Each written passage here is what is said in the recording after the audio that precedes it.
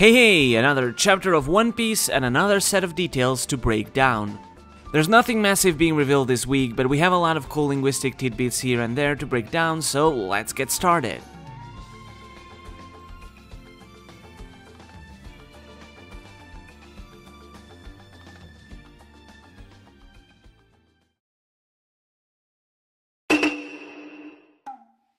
Our chapter begins by shifting the action from Onigashima to the flower capital, as everyone parties and rejoices in a traditional festival. We see Tsugaru, the old lady who taught Robin how to become a proper geisha, playing our shamisen alongside others. We see kids playing goldfish scooping, a mainstay in Japanese festivals you might have seen in some other anime, one of them even wearing a kitsune fox mask.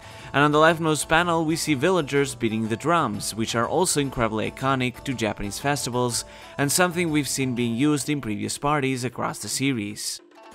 In the next panel we can see even more traditional festival activities, including candy apples and corn being sold. And of course there's the large fire at the center of the plaza, which is not only present in many real-life Japanese festivals, but is also fitting narratively here given that this is the Fire Festival. Tenguyama Hitetsu explains how this fire festival honors the dead, with people lighting fires in the hope they can be delivered and reach even the heavens. Perhaps I'm reaching here, but this concept is similar to what Zoro mentioned about wanting his name to be delivered and reach even the heavens after Kuina's death. So perhaps that is a cultural element that carried through Koshiro, since he too is from Wano. Otoko then wonders if Yasuye can see the fire, and Hitetsu assures her, after a grim reminder of the skies being so clear before Onigashima arrives, that he is certainly waiting to see what the future of the country will become. This is fitting, as Yasuye said he would await the good news from the afterlife as part of his final words.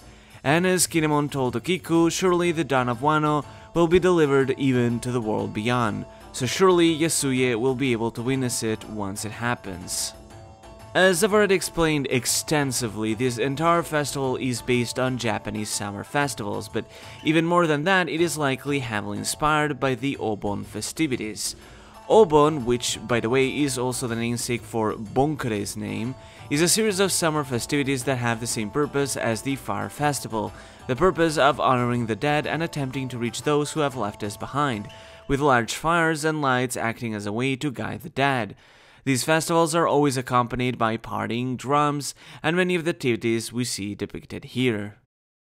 Back on Onigashima, Nami, Usopp, and Atama managed to make it back to the live floor, but Ulti, as expected, has managed to recover, even from the attack of Ayonko, and tries to take care of Tama so that she cannot turn any more of their allies to the other side. Zeus thus suggests to use a Raitei to finish off Ulti.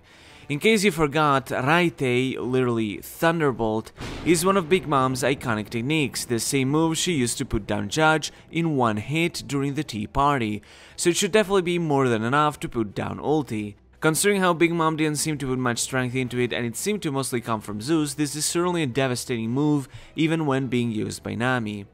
Nami however says she can attack as long as Ulti holds Atama, but Usopp helps with a Hisatsu Midoriboshi, or Surefire Green Star, Sargasso. This is a move Usopp first used at the start of the post-time skip to save the Kraken from falling rubble, if you can recall. Sargasso refers to the Sargasso Sea, a sea known for always being covered in thick seaweed, leading to the specific species of algae to be called Sargasso as well. Nami then prepares to attack, but Zeus asks to be given a new name, to honor the start of their new relationship. Nami, however, suggests Wata.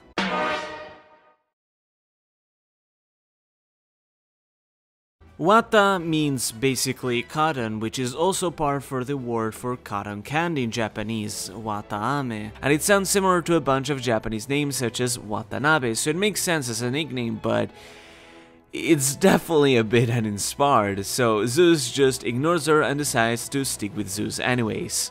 By the way, speaking of Zeus, I don't think I've mentioned it before, but Zeus uses the Japanese first-person pronoun oira. Oira is similar to ore, but is considered more childlike and playful, and is usually associated with cute or childlike creatures in anime, so it's a fitting choice for a fluffy cloud like Zeus to be using a pronoun like oira. Before striking Ulti down, Nami says, Ikuayo, or Here I Go, which is an iconic catchphrase she's used many times before fighting many enemies across the series. Fans of One Piece games in particular might also recognize it for being used a lot in games as a generic battle line, given her use of it during battles in the series. Back to our much-awaited sequel of Roof Piece 2, Kaido has flown back onto the rooftop and challenged Yamato to a fight. However, Yamato refuses to be intimidated by Kaido and probably proclaims that he will leave for the sea alongside Luffy. This doesn't necessarily confirm anything really, it's nothing new, but it does show once again Yamato's intent to join Luffy's crew and how much he believes in Luffy. As someone who has been stuck for years on an island without ever being able to leave, to finally be able to set out to sea is his dream, and likely beyond that, seeing Luffy become the Joy Boy could be considered his own ultimate final dream, or as I've put it before, to finally be able to exchange sake with Luffy at the very end of the series. Yamato also however states that he will drive off Kaido from Wano, but Kaido states that he stays there because it's the Wano country specifically. Now this seems like it could potentially be some massive revelation, but it's possible it might also not be. On one hand, this comment could be alluding to something bigger, that perhaps Kaido knew of the legend that Joy Boy would one day come to Wano country, just like Oden mentioned, so he was perhaps interested in that, either out of interest to attain the ancient weapons and the One Pieces seems to be his ultimate objective, or perhaps so that Joy Boy could be even the one to kill him, which would explain his disappointment at saying that Luffy couldn't become Joy Boy and couldn't kill him either.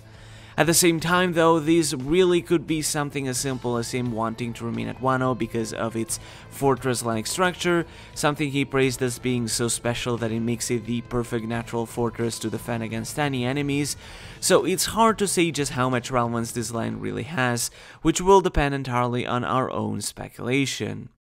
The chapter ends with an impressive clash between Kaido and Yamato, which causes some colossal black sparks to fly out of the dome, and for the clouds to move away. Now, we've seen black sparks so many times, even when Ganker's Haki is not being used, so this isn't a guarantee of a Conqueror's Clash, but the size of them here is so big that...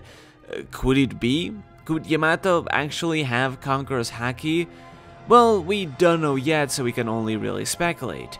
Kaido is clearly using Conqueror's coding in the previous panel, so these sparks could simply be from his own attack. But personally, I don't think it's the case, because Yamato simply doesn't have the ambition to reach for the top like Luffy or Zoro. His ambition is much more personal and humble, but I still wouldn't completely rule it out. Guess we'll just have to see. However, as Yamato readies for that clash, we see a certain detail that I feel has gone unrecognized, being that Yamato begins to visibly sweat and his face turns pale.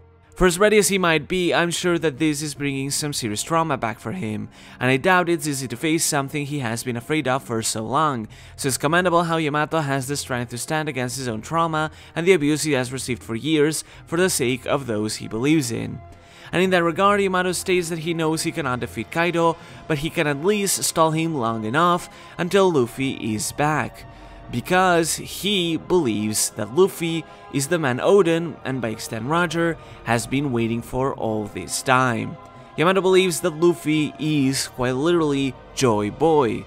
This doesn't necessarily confirm anything, as it's Yamato's own speculation, and it's not like it's anything new. Yamato already told Momonosuke that he believes that Luffy is the one who will lead this new generation of pirates and change the world, much like Oden expected would happen. And as we've talked about, I don't think who will become the Joy Boy is set in stone, so the statement from Yamato is nothing more than his own belief. But Yamato still firmly believes that Luffy will be the one to become the Joy Boy.